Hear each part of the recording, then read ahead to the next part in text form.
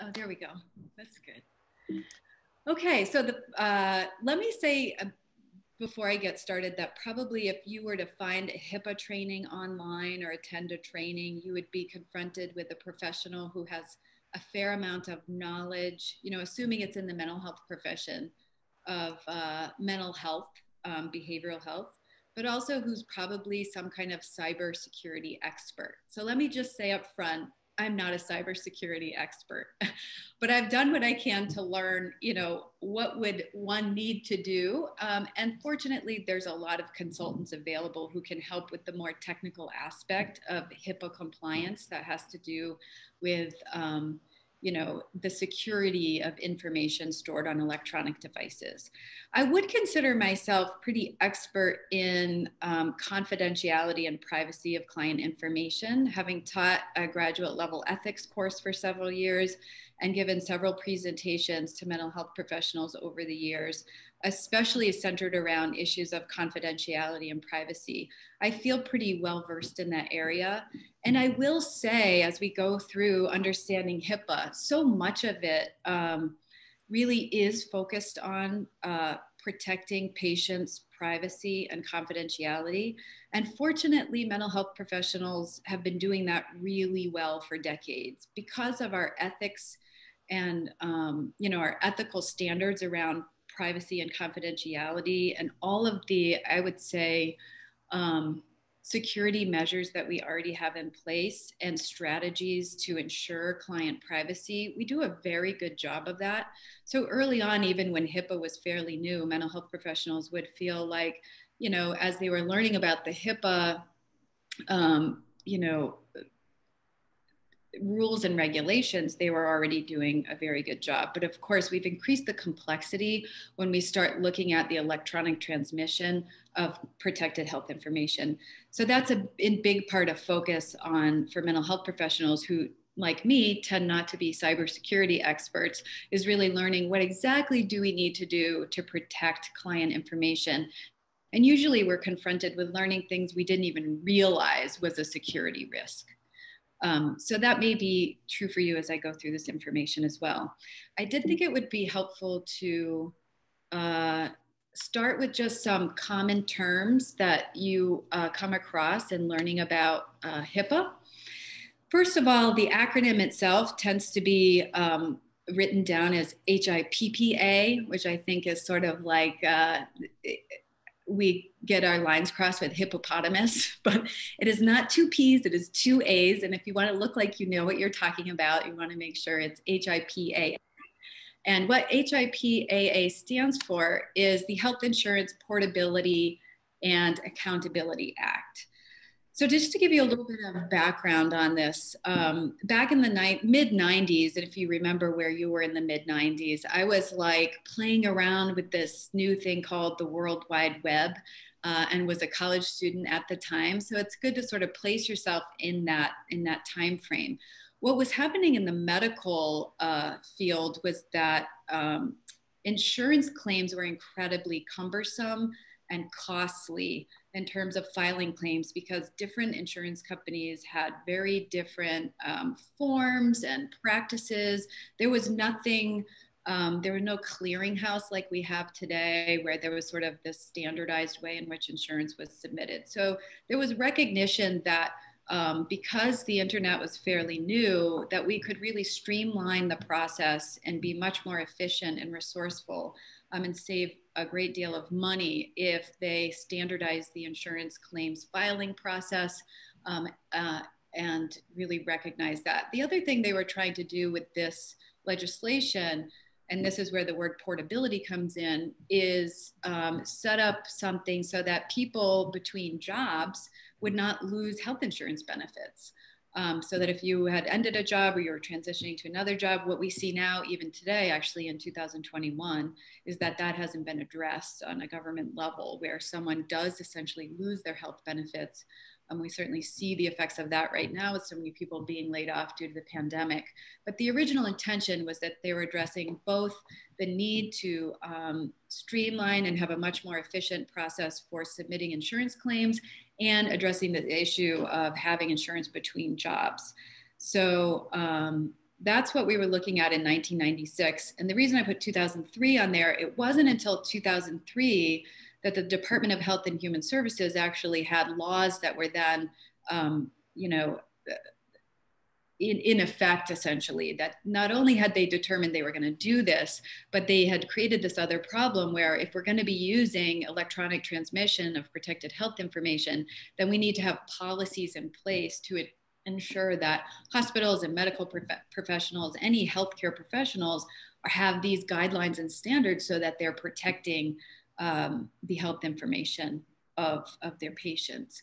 And like I said, mental health professionals, I think we're doing that really well already because of the ethics codes, because of the legal standards in our profession, and because of our commitment, which I consider the cornerstone of the work that we do is based around confidentiality. But it wasn't necessarily true for the medical professions. You know, there wasn't the same level of ethical or legal guidance for medical professionals to maintain the privacy of health information.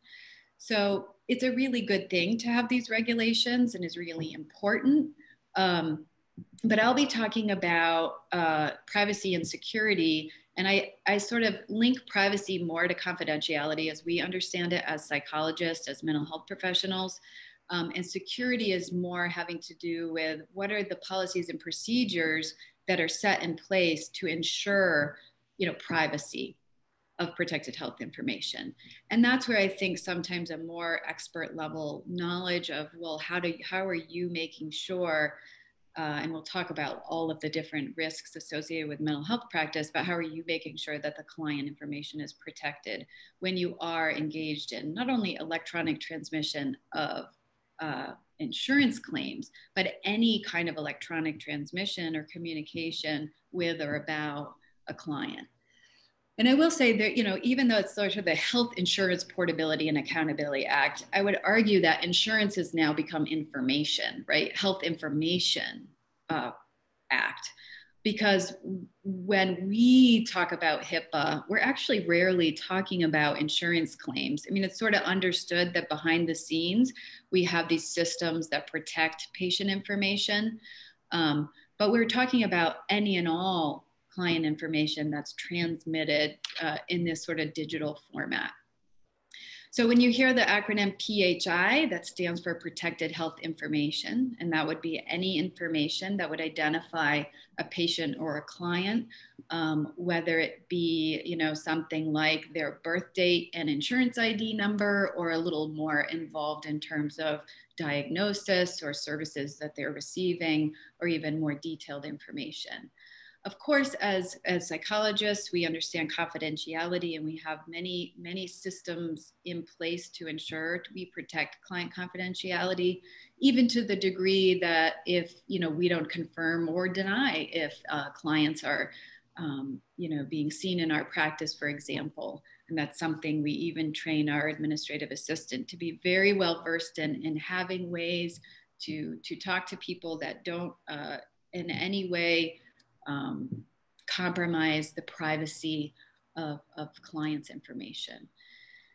And when we talk about security and we're saying, well, what are the policies and procedures we have in place to protect clients' privacy? A lot of things were sort of known to us that are really not about digital transmission.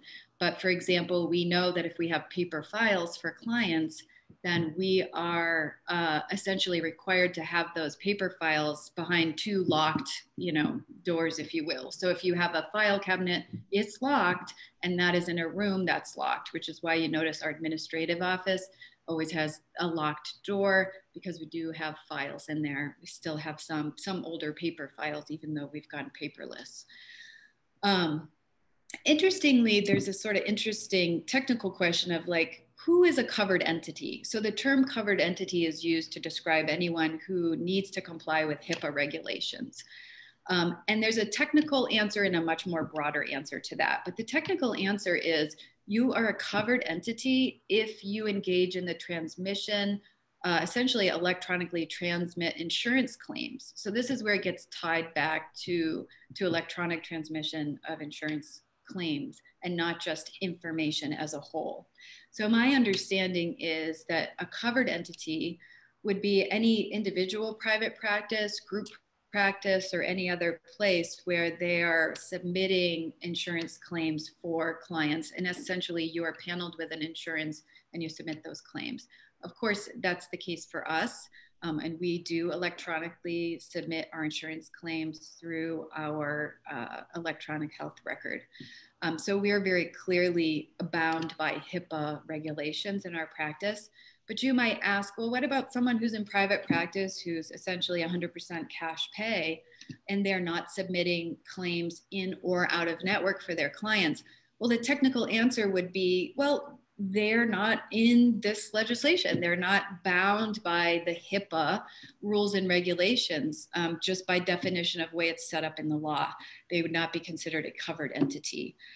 So does that mean they shouldn't adhere to HIPAA standards? I would suggest no. I mean, as a mental health professional, then we know we have a legal and ethical commitment to maintain privacy and confidentiality. HIPAA has established a set of standards and guidelines for doing that. So I think best practice would suggest that you would still aspire to meet those standards and have a pretty clear system for how you're managing risk associated with the potential breach of client information.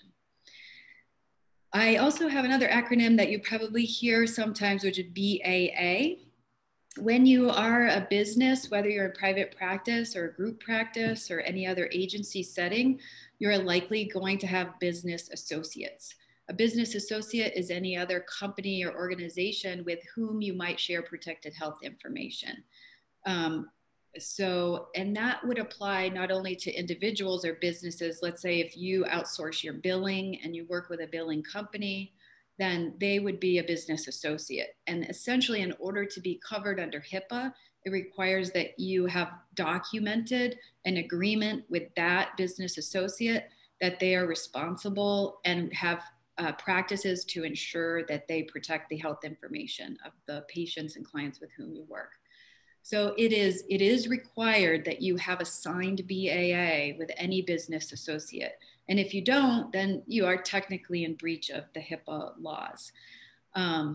Another example of a situation where you need a business associate agreement is any sort of outsourced way in which you communicate. So look at your email, look at how you're storing documents, look at the teletherapy platforms you use.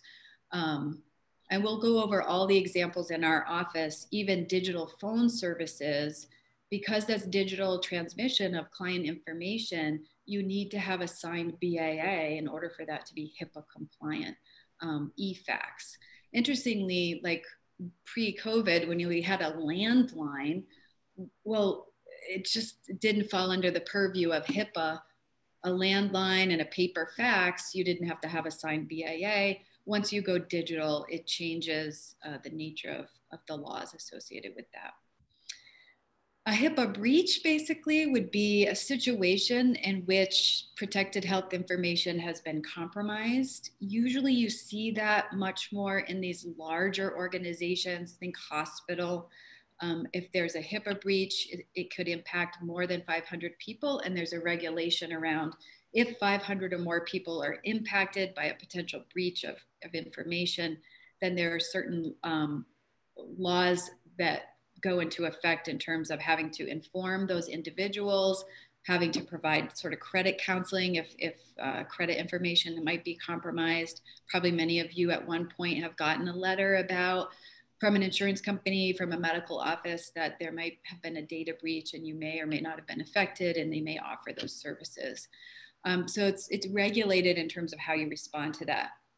Mental health practices, the kinds of HIPAA breaches that are most common would be a situation where maybe you have a group practice or a small private practice and your computers have been stolen. Again, unless you could prove that a breach did not occur, then you would have to potentially, what you would do is actually consult with an attorney who specializes in health professions, who's local, who could sort of guide you in what is the appropriate response to that. Other things I hear that happen sometimes, actually most commonly, so I'm uber careful about this, is practices who are trying to communicate information to a large number of clients at once and inadvertently CC a number of clients on that email. So now you've exposed just the names of people who are being seen in your practice. So again, that's something you would want to consult a lawyer and know, how do I mitigate the risk associated with that. What I aspire to is that we never have a HIPAA breach, because we are minimizing the risk of that. But of course, you see that our own government security files can be infiltrated. If somebody's motivated, then they can hack your system. More than likely, you're going to see that happening in an email and not in an EHR. Usually the bad guys, so to speak, are kind of hacking email or kind of inserting viruses on your computer, and not trying to sort of guess your password for your electronic health record. But I am going to talk to you about our own kind of methods for how we manage risk in our practice. There are really three areas of HIPAA compliance that are outlined in the regulations that are sort of important for any medical profession, but particularly in our case, right, we're looking at our office and what do we need to do to reduce the risk of a HIPAA breach. The first is a security risk analysis, and I'll talk about each of these things in a little more detail, but just as an overview.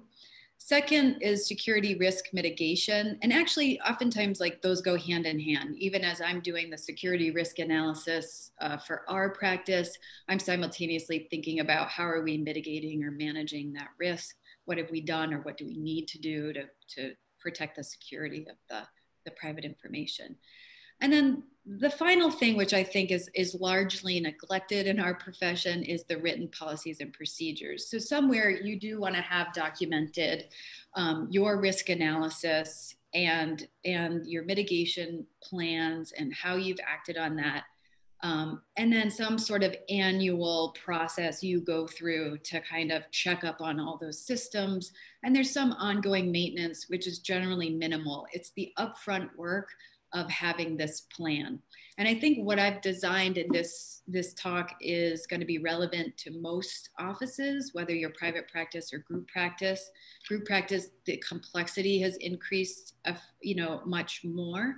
But essentially, this would give people a very, very good start to managing risk in their own business. The HIPAA regulations are not as specific as you might think. And that's because every office or institution or hospital is distinct and different. So their risk analysis and mitigation plan really has to be unique to their site. So the guidance you get from HIPAA is much more like a risk analysis should be thorough and accurate. But there's no guidance. So you've got to, in a sense, use your own judgment, and I think wisely consult with experts who can provide information about what would be considered thorough and accurate, for example, in a behavioral health outpatient group practice. And then even there, you're going to see sort of different practices. Like you look at our practice, for example, we have the BYOD policy, the bring your own device. Which is fairly common in group practices, but then you're dealing with different sort of computer systems and things, and providing guidance for people, for example, on encrypting their machines would be something important to address. So when I look at all the various ways, if we're thinking about risk analysis, I've come up with a list of things that we could say, these are places we transmit or store protected health information for our clients. And they're the areas we want to focus on to ensure that we have security and safety of this information. So we would look at all of the computers that we use and the devices. So oftentimes, that would involve smartphones, iPads, and laptops and desktops. We would look at electronic health records. Now, of course, I don't know what percentage of mental health professionals in Maine use an electronic health record, but I would have to guess, based on my conversations, it's shockingly less than 50%. But increasingly, you see people recognize the importance of electronic health records, not only to kind of be more efficient and organized, but also to ensure that you are protecting the client health information. So we'll talk about how we address that with our EHR. Electronic form submission, especially more and more people are looking at, paperless offices. And if you provide forms for clients, intake forms, brief emotional behavioral screen forms, release of information forms, credit card authorization forms, insurance information forms, and the list goes on. I mean, we're basically getting all the protected health information electronically now. And how is that form being submitted and stored? And that's a consideration that's very much relevant to HIPAA. How you file insurance claims, emailing, even emailing confirmation with clients, chats, if we're chatting within our group or have consultations within our group, how is that HIPAA compliant? Texting, again, document storage, phone, fax, and finally, therapy platforms. You'll see some hyperlinks in this presentation, which would just give you more information if you're interested, for example, in what are all the HIPAA compliant teletherapy platforms.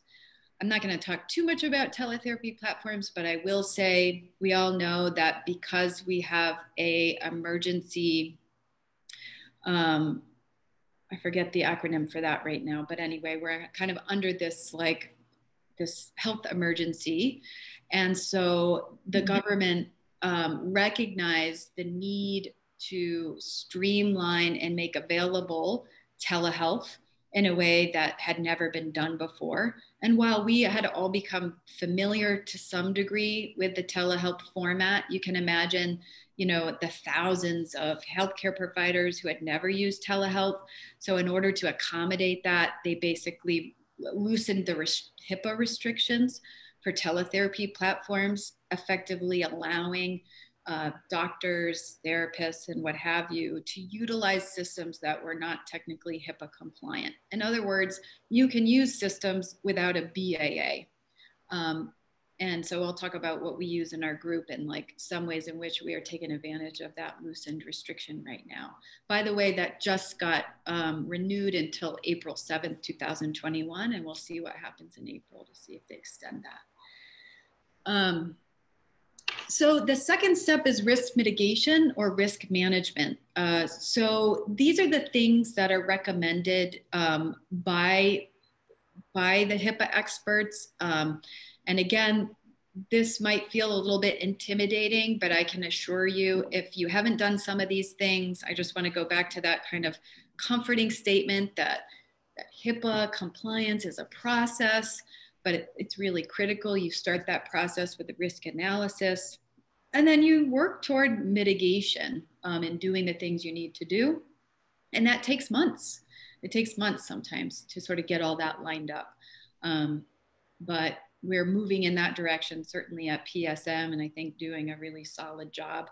One of the things with the computers, right? Because if I were to say there was probably one essential thing, well, my answer is going to be a little different, but a cybersecurity expert is going to say the most essential thing you can do right away is encrypt your computer. Well, I put a hyperlink there because, believe it or not, it's a pretty easy process, especially if you have a Mac, but other systems too. And you can go in and figure out how do you encrypt your computer and phone. For a group practice, we would want to have probably documentation where there's some online form, like a Google form, that you essentially sign once you've completed that process, verifying that you've done that. And then you're going to sort of have an annual process where you go back to make sure the computer is safe. My policy has always been, sort of formally and informally, don't have any protected health information on your device. There's really no need to, because we use a EHR. That's where we store all of our documentation for session. That's where all the client demographic information is stored.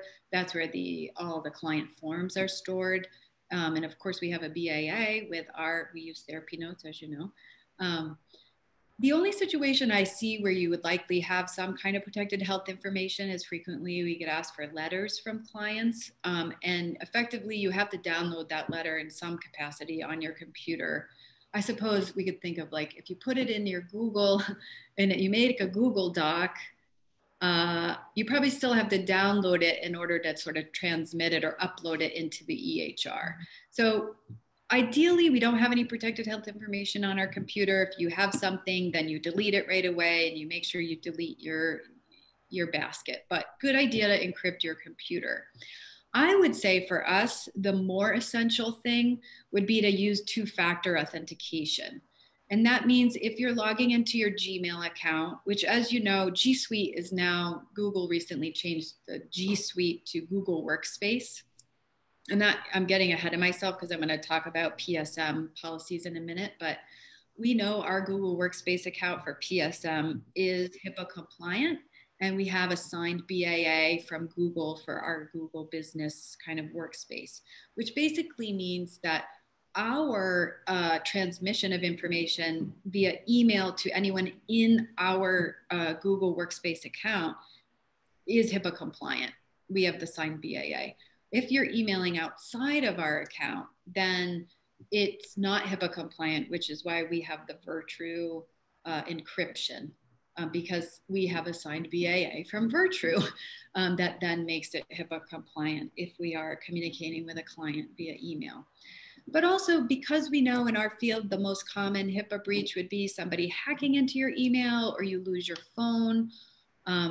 You should all have passwords or passcodes, or you need your fingerprint or something to open your phone. But you know, frankly, I have kids who access my phone, even though I try to change my password. They're looking over my shoulder and they figured out my password. So even that, right? We want to make sure we're protecting. So I know that if they're on my phone, there's no way they can actually get access to my email. Not that they would be interested in that, but so we have the password and two-factor authentication. And starting February 1st, that's something you'll see you need to do for your G Suite account. And if in general, you want to keep your work account, your PSM account separate from your personal account and not sort of sync those two emails together. But two-factor authentication is also available on therapy notes and highly recommended so that you wouldn't have to worry, let's say, if you're getting work on your computer or your computer does get stolen, because we know like bad things happen sometimes, and you want to have the confidence that, okay, well, you know, even if someone were to guess my password or have the skills to get into my computer, I'm confident that they can't get into, you know, the EHR or my email or what have you. It's also a good idea to install firewall protection on your computer to limit, you know, viruses that could infiltrate your device. Also relatively easy to do. I'll be providing like much more step-by-step guidance on this for everyone in our practice.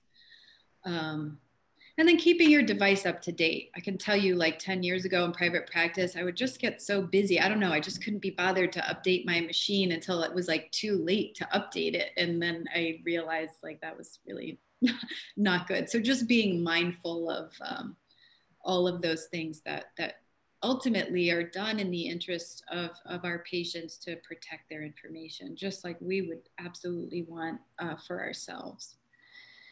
So getting in a little bit more to sort of what we're doing at PSM to mitigate risk and what we're sort of working toward, if you will. So as far as computers and devices, again, right now, the recommendation is, if at all possible, don't have any protected health information on your device. But regardless, just a really good idea to encrypt your computer, have two-factor authentication on your G Suite and your Therapy Notes accounts, and make sure you have passwords on all of your devices.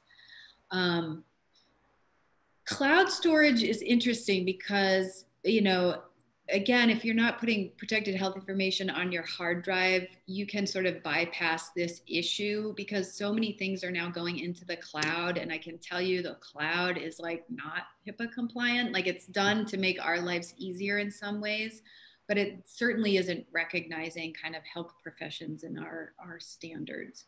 So it's just important to be aware of that. What's really helpful is with our, I'm getting ahead of myself again, but with our Google Workspace account, because we know that we have document storage that's HIPAA compliant, again, signed BAA for Google Workspace. So if for some reason which I still can't think of a reason why you need protected health information. Well, this would be an example of like our referral list, right? We use a Google Sheet, it's stored in a Google Drive, and it's not shared with anyone, but our office administrator uses that to track our referrals and to know people's names, sometimes their insurance information, and a little blurb about presenting problem, which helps match them. So that's all stored, and we've been mindful that we have a signed BAA and that's securely stored. So that would be an example of a time where you would use the Google Drive to store protected health information. But know that that's available, and that's a preferred mode of storage as opposed to a hard drive, which is not HIPAA compliant.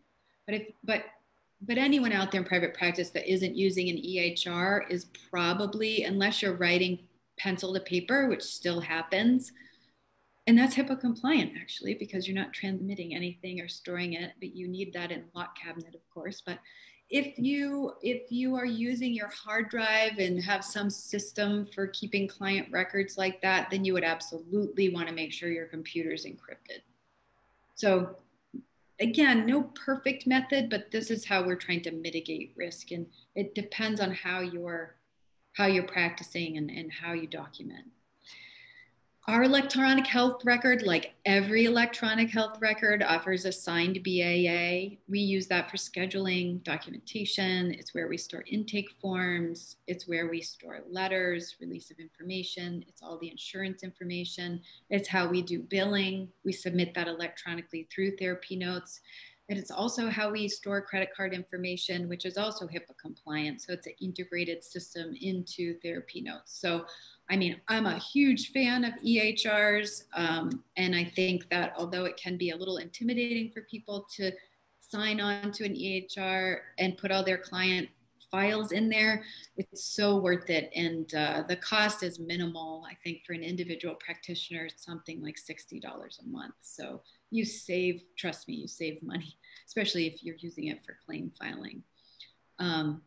We don't utilize the patient portal a lot. There is a patient portal in Therapy Notes. I think it's one of the weaker links in the Therapy Notes EHR platform, but they're working on it. But I have given you information that if you wanted to share documents with your clients, you can have them set up a login, and then you can leave documents for them in the therapy portal. The other option, of course, is encrypting an email with Virtru and sending anything you need to send your client that way. Interestingly, there is this like HIPAA loophole where if you, I mean, we have Virtru, it's encrypted, we have a BAA, that would be the preferred mode. But technically, if a client somehow agrees that they, let's say, they want you to send something in an email that would be protected health information, and they give you their permission to do so, then they can, it's sort of like a client saying, look, it's my information to protect, and I'm authorizing you to send this via email. So technically we can. I don't know how they would know that, like, right, if you don't have it documented, and we can't have like a written agreement every time we send an email to a client. But again, Virtru, I think, works really well and is a good thing. I don't know if this is on my next slide, so let me say this here, which has to do with electronic paperwork. So we use IntakeQ. IntakeQ is another system setup that provided us with a BAA, and all of our forms, whether, our intake forms, our credit card authorization forms, our emotional behavioral assessment forms, all are IntakeQ. When clients receive a link to complete a form, they're actually linking directly to IntakeQ, and they're completing that form and they're submitting it. Their form does not get submitted to email. It gets submitted to IntakeQ. IntakeQ sends us an email that the form has been completed. And then Valerie, our admin assistant, will go into IntakeQ, and that's where she can then download that form right into Therapy Notes. So that's how we maintain HIPAA compliance with our online forms. So you want to make sure that you have a signed BAA if you're using those kind of online forms and electronic submission. We're going to see more and more and more of that because it's necessary now, especially with remote therapy. Insurance claims, we used to actually hire and outsource our billing to a company that was local. They provided us with a BAA. A lot of private practices do that because, you know, they don't manage their own claims. So you just want to make sure you have a BAA with a company that you're working with if they are submitting, because they have access to protected health information, right? They have all your client names. They have your clients' CPT codes, their diagnosis codes, and you want to make sure you protect that and that you're confident that that information is protected. We found that was really redundant because all of the information is already in the EHR. And one of the great things about an EHR is the click of a button and an insurance claim gets directly filed through the clearinghouse. And it's communicated back to us in the EHR. So it streamlines the process and it's a lot more secure.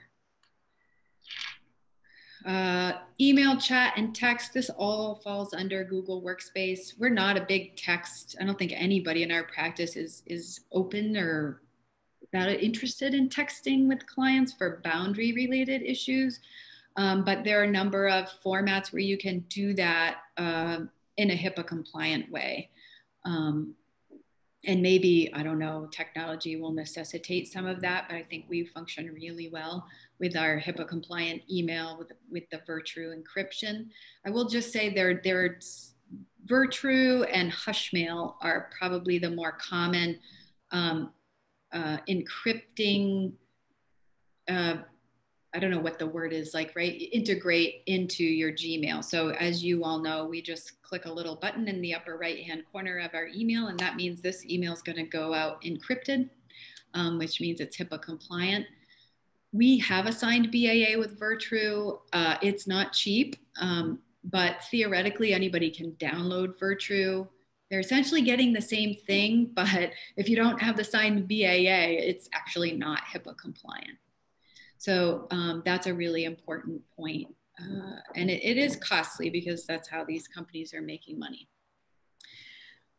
Google Chats, you know, we don't share any protected health information in our Google Chat, but sometimes just consulting. Again, we have a signed BAA there, which is good to know.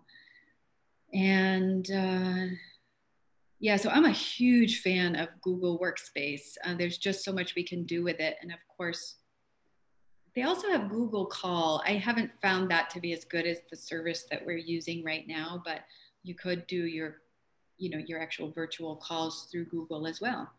And of course, Google Meet, which some of us use for our teletherapy platform as a backup or as for meetings, is also HIPAA compliant. I think I've talked about document storage. Again, just that's what we try to go to, Google Workspace. And I love the Google site, which is also HIPAA compliant. Really, that's just how we're organizing all of our shared documents now in this kind of user-friendly website-like format, but that can only be accessed by all of us within the group. I don't think we have any protected client information in there, but it's always just comforting to know that, you know, that's HIPAA compliant. We transitioned to digital phone after the pandemic and leaving the office. We use Telzeo. There's dozens of HIPAA compliant digital phone services available. Lots of people might use like phone.com. That's the only one that's coming to mind, but I know there are several. And there's some like problems with a number of them in terms of customer service and reliability. I've really liked what we're using. And we have a signed BAA for both the fax and the phone and the voicemail. So that's been great. And also just important for people to realize you do need that signed BAA. And using your regular cell phone would be not HIPAA compliant. Technically, so important to know. Teletherapy platforms, obviously like a great area of interest and importance now. There has been some suggestion, like we go back to this idea of covered entity, that if you're engaging in teletherapy, then somehow that makes you a covered entity.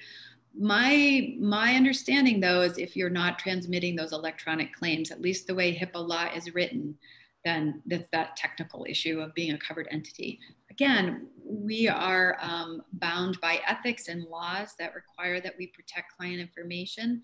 And we know that if we're using something like FaceTime, that could be compromised. That is not HIPAA compliant. There's no signed BAA with FaceTime or Skype or any of these other more social, non-medical. Zoom would be an example where we saw a lot of problems with that, breaches like happening on Zoom early in the pandemic.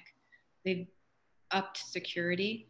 So this is what we're using. DoxyMe. What I've read is that's actually the most common and popular teletherapy platform. As you know, it's free and it's very easy. You'll want to make sure everybody should have signed the BAA in their own DoxyMe account, but that's why it's HIPAA compliant.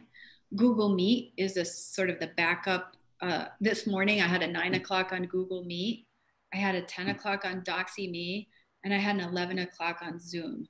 I usually use DoxyMe, but given the circumstances for various people, that's how it went. So I'm grateful I have these various formats. And the Zoom account I used was an upgraded business account, but it's not one that's technically HIPAA compliant.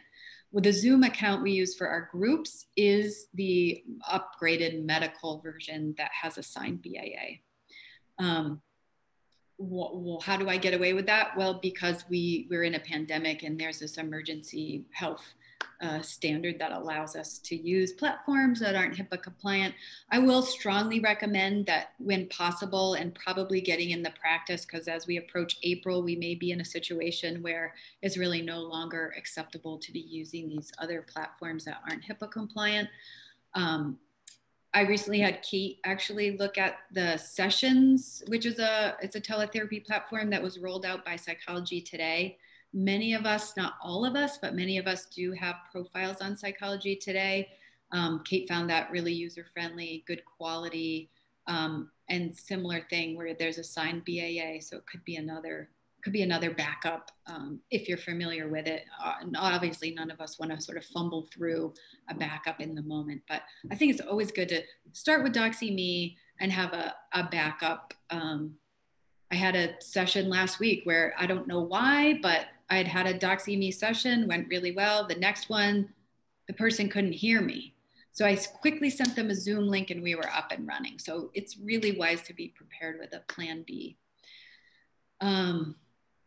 Recorded sessions, because we're a training site, we train postdoctoral residents. It's important we have a way to have our residents record sessions. I myself record some of my own sessions as a couples therapist. The best way to do that right now is recording right in a Google Meet. Because we have a signed BAA, we can store those recorded sessions in the Google Drive, which has a signed BAA. And then in supervision, when we're meeting, we can do a shared screen and watch that session together. So we stay within HIPAA compliance by using Google Workspace. And then my recommendation is, if that session has been viewed, my recommendation is you delete that and don't continue to store it if it's not necessary. So all of this is like risk mitigation or risk management. This is looking very closely at our practice and all the systems we utilize and how we are moving toward meeting HIPAA standards. The big work, if you will, is the written policies and procedures. Oh, this is another slide I got off a blog that I thought could be helpful for people who have different systems and how to protect their device. So you could click on any of these links. And if you have an Android or if you have a Mac or what have you, I think these are smart device instructions. A couple other things as we're wrapping up. And thank you. I know I just threw a lot at you, but I'm hoping it was organized, and I'm hoping actually you're like, oh, wow, okay, I'm learning something. This makes sense. It's not so scary. Maybe I need to encrypt my computer, but we'll get there. So yes, ongoing process. And it really does take months. The upfront work of making sure you're HIPAA compliant and actually, having everything written down. So in the event, the very, I will say, unlikely event that you have a HIPAA breach, which would be what would potentially trigger a HIPAA audit, they would want to see, let me see your risk analysis, policies and procedures, and outcome of your risk analysis. Well, I mean, you better have one. um, but my goal is to not have a HIPAA breach so that I never have to do that. But it's always just, we try to meet the standards of excellence, and this is part of it. I will put just a shout out to outside HIPAA consultants, and I have consulted outside HIPAA consultants. Again, these are the cybersecurity experts who are well versed in mental health. My consultant is called Person Centered Tech. Roy Higgins, who's an LCPC practicing, but also has a podcast called, that's a good question. What is his podcast called? Person Centered Tech, I guess. If I'm not right about that, I can let you know. Something to do with mental health and tech. Really informative, helpful, not something I would necessarily say you need to listen to because I do that dirty work for you.